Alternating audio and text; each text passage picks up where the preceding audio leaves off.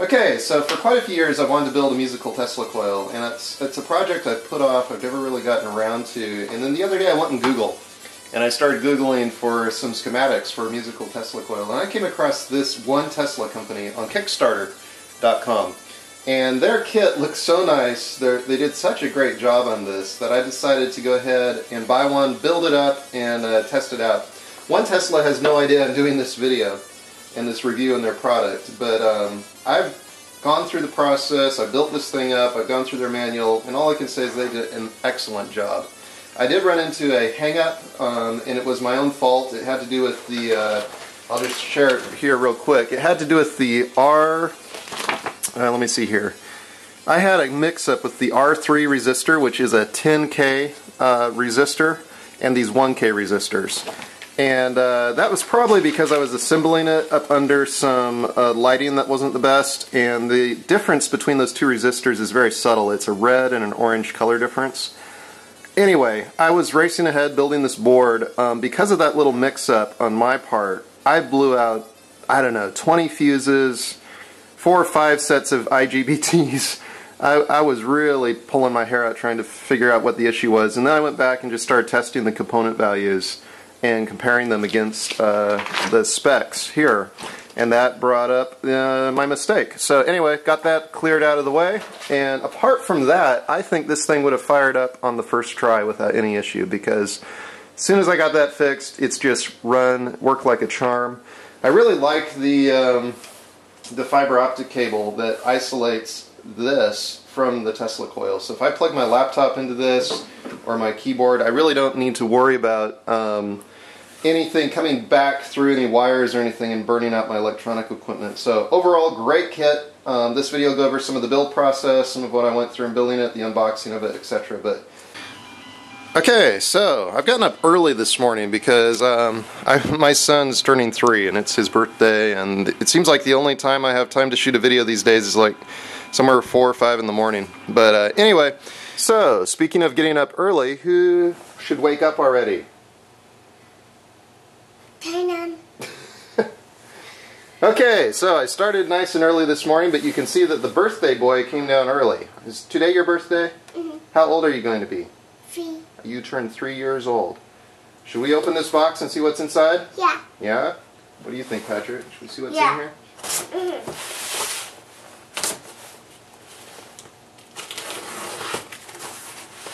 We've got this neat tape that says oneTesla on it.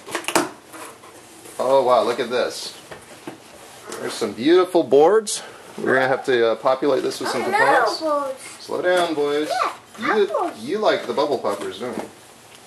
That's the important thing. But before we get to there, let's look at this.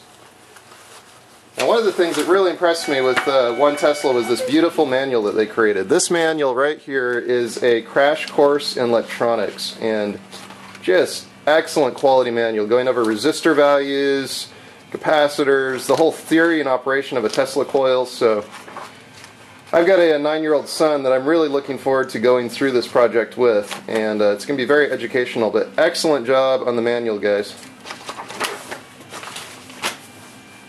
Thank you. Alright, let's put the board in here.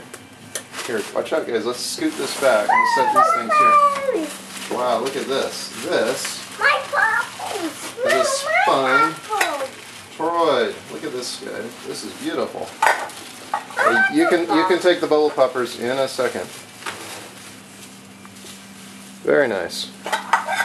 So going into the box a little more and looking at all the parts, really impressed with the fine job on the coil winding. This is a beautifully wound coil, so I'm going to go ahead and keep it in the bubble wrap and not let it out of there just to keep it safe for now. But very nice job on the coil winding. So anyway, all the parts look great. They have a lot of these cut acrylic parts all ready to go. So really, overall, a very nice, nice setup of parts. So here we have a lot of this. This looks like laser cut acrylic. Just all the parts to put together for the base and coil supports and forms, etc. So really nice kit. So I don't know when I'll get around to it, maybe tonight or whatever, but we'll fire up the soldering iron and start putting the components down on the board. This will be a very fun project.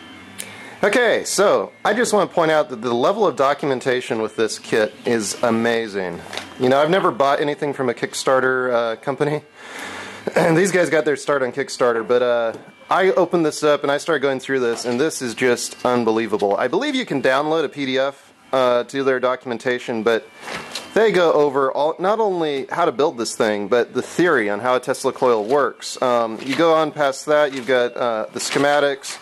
They get into the components, but beyond that, they get into you know, how to solder these components correctly. Just there's such a wealth of information in here, and as I went through this, I was just so impressed. I thought I needed to stop and just say what a great job on documentation. And even if you don't want to build this particular Tesla coil kit, you may want to download their PDF on this manual and just have this as a resource on Tesla coils. You know, they got great startup procedures here. This is startup procedure if you have a scope, if you don't have a scope, all sorts of information along there, primary assembly. But again, every page has excellent, clear pictures with, you know, how to do this step by step. Great documentation to go along with that on the side, but all kinds of Tesla coil operating rules. Just, again, I'm used to getting a kit and a lot of times having basically no documentation or very little, especially from the do-it-yourself maker crowd, but this is just an incredible level of documentation, and with documentation this good, it's going to really help avoid a lot of the pitfalls and spots that you could go wrong on a project like this. So anyway, I just wanted to point that out.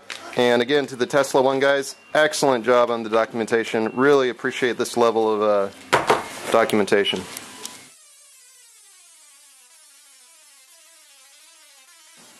Okay, so I'm proceeding with the board. I'm starting to solder down the components. So far everything's been going very smoothly. Okay, so another little missing component issue.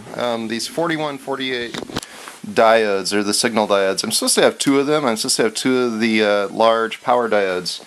Somehow in this kit I ended up with 4 of these large power diodes, and I've got 1 of these 4148 signal diodes. I also have one other 4148 signal diode, but that's for the other board, for the driving board, interrupter board.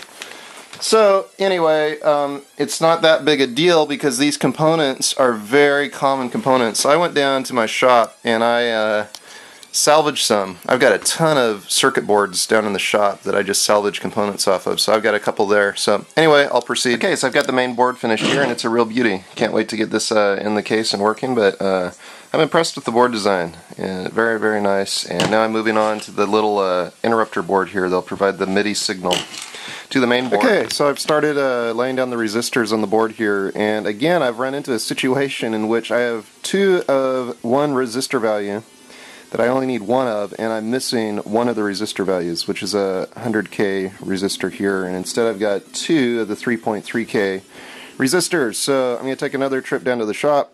I may rob one off an old board of some sort. I got a bunch of boards down there for recycling. Maybe I've got some in inventory. But anyway, again, excellent documentation, but definitely I'm having occasional issues where I'm ending up with more of one component and missing one of the others. So definitely could be a little improvement in that respect, but the documentation's great.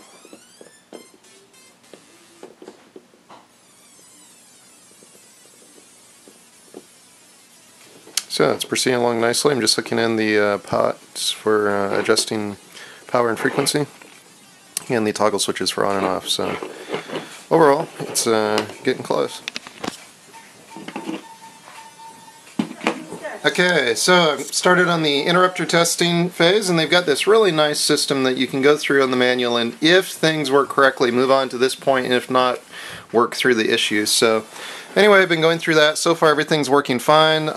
You can see here that the frequency comes from the fiber optic cable over to this board, because when I flip this on, the green LED over here comes on. And I can also adjust the power and the frequency on that. So things do appear to be working correctly. We'll get this buttoned up and put in the housing.